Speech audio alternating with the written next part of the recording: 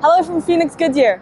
André Borschberg landed here on Monday evening after a 16-hour flight from Moffett Federal Airfield in California. The Solar Impulse team landed a few hours before him to prepare the landing and welcome the guests. And now they're working hard to make sure that they're ready for the public visit on Saturday, as well as the next flight, which will be the 11th leg of the Round the World adventure. Let's go see what they're up to. I don't know anymore where we are.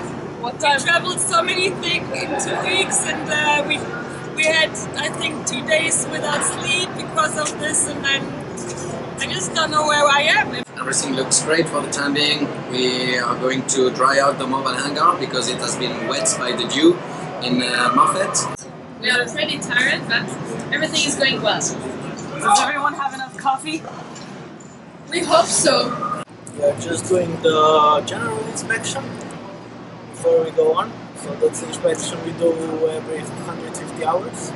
What are you checking up there, Nico? We check the oil, the motor. Make sure that there's enough? Yeah, she has a good color and there's no leak. We need to make this our new home.